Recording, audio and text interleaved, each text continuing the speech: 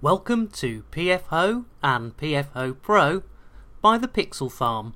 This is going to be a quick start guide, so I'll try and take you through the interface as quickly as possible.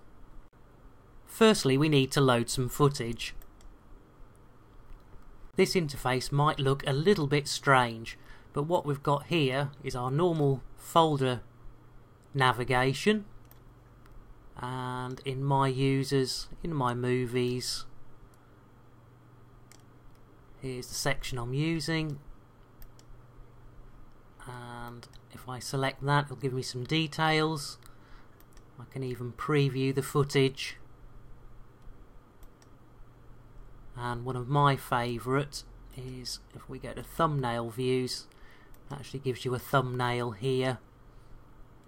Now, if you prefer details like this, if I go back to the project folder, you can see there's a JPEG here and it won't let me load it, but one of the things I like, if we go back to the thumbnails, is because it's a single JPEG, it's not going to be allowed to load, so it's a very visual way of showing you what can and can't be loaded. And also, once we're back to our image sequence, you can decide whether to use the camera wizard or not. Now the footage is loaded, we're in the camera wizard. We decide how the camera is moving. In this case, it's free motion. How is the camera zooming? In the case of this shot, it is a constant focal length, it is not zooming. These camera settings can be overridden using these buttons down here.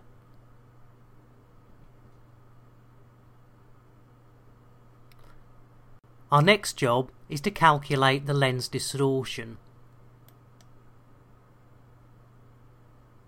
We can now find a nice long straight line.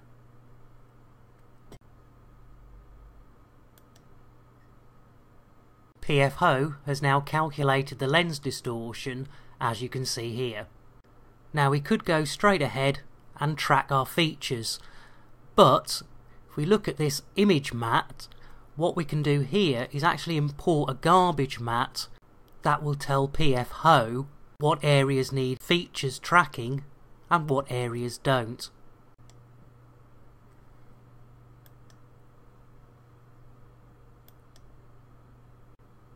Now we've loaded the garbage mat, PFtrack knows to ignore this area, which was a corresponding white area in the garbage mat, and to only track the black areas that were in the garbage mat, i.e. out here. Let's go ahead and track. This will take a little bit of time, so I'm going to cut here and return once it's finished. And through the magic of editing, we're now tracked. To check how good this track is, if we click here and drag up, we now have a graph which is looking actually pretty good. It's a little bit yellow down this end, very green. And as you may guess, green is good, yellow is okay, and if you see red, red is bad. You'll probably agree that up to this stage, everything's been pretty automated.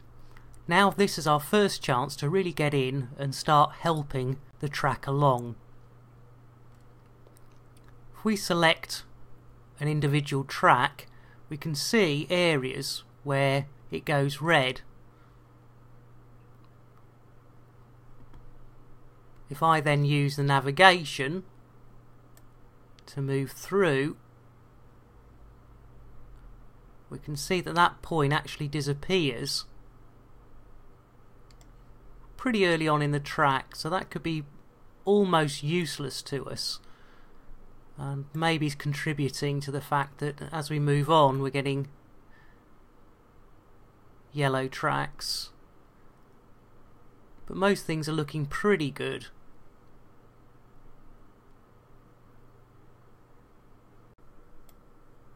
So if we want to, we can actually go in and delete points that we think are not actually helping towards the solve. And I'm pressing delete. That one looks quite bad. Select and delete. And if you have a group that you wanted to get rid of, if you click and hold, you get a lasso tool. And then press delete. And that just gets rid of any unwanted or bad tracks. You don't want to go through and delete too many of these, but it can help towards the final solution. But we'll leave it at that for now, and we'll go ahead and estimate the focal length and scene orientation. As we have this nice table, we can actually click and hold and drag our corners to the four corners of the table,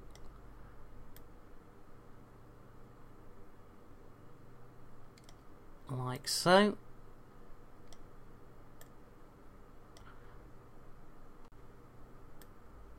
And by holding the shift button down, I can move around. The alt button, I can zoom.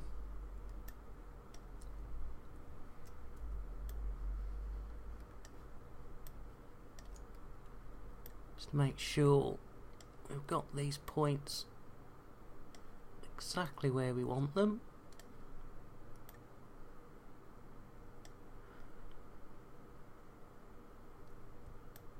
Maybe alt and drag your mouse, click and drag to zoom in and out.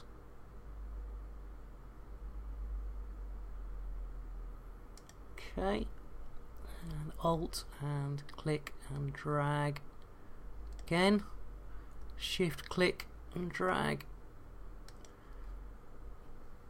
and now we'll actually solve for the camera motion. Again, this might take a bit of time, so we'll use the magic of editing and we'll be back. Now we have our scene tracked, we can actually look at it in 3D. And this is where a couple more keyboard shortcuts come in handy. Shift will allow us to translate. Alt allows us to zoom.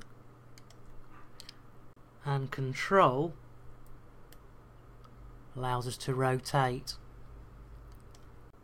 Back in the 2D view, we can now set up our scene position and orientation. Another keyboard shortcut at this stage is the spacebar. By holding this down, we get an option to rotate the ground plane, scale, reset, move origin to feature, or fit ground to features. What I'm going to do is select this feature here, press the spacebar, move origin to feature, let go, and now our ground plane is set to the tabletop. All that's left to do is export our 3D data, choose which format you want to export it in. We're going to go for FBX format, click OK, and as we're working on undistorted footage, we can also export the undistorted footage. And again,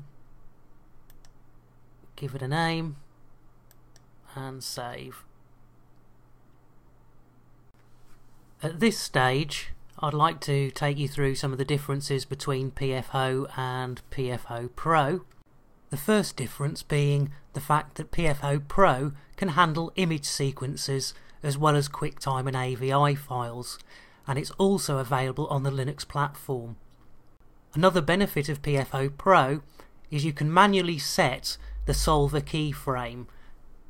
You can also add in user features and use these user features to resolve, and the Pro exports allow a much wider range of applications to be exported to. Next time I'll take you through adding user features in PFhoe Pro.